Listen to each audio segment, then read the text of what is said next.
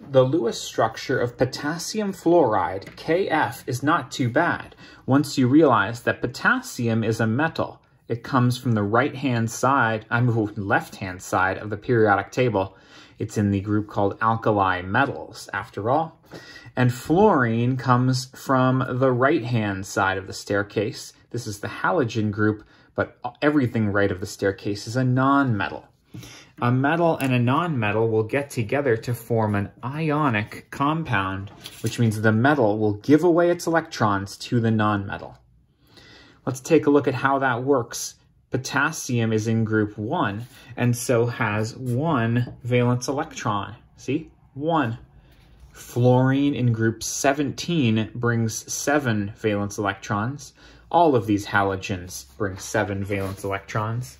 The way I remember that is that all of the group 17 atoms bring 7. Now, because it's an ionic bond, there needs to be a transfer of electrons. Potassium, the metal, will give its electrons away to the non-metal until everything's stable. Now, the potassium only has 1 extra electron in its outer shell, so it gives it away and becomes stable by having an empty outer shell. That means we'll draw it with no dots around it, and because it gave away an electron, it has a +1 charge. These square brackets are how we show it's an ion, meaning it has a charge at all. Fluorine, again, brought 7 electrons on its own and took 1 from potassium.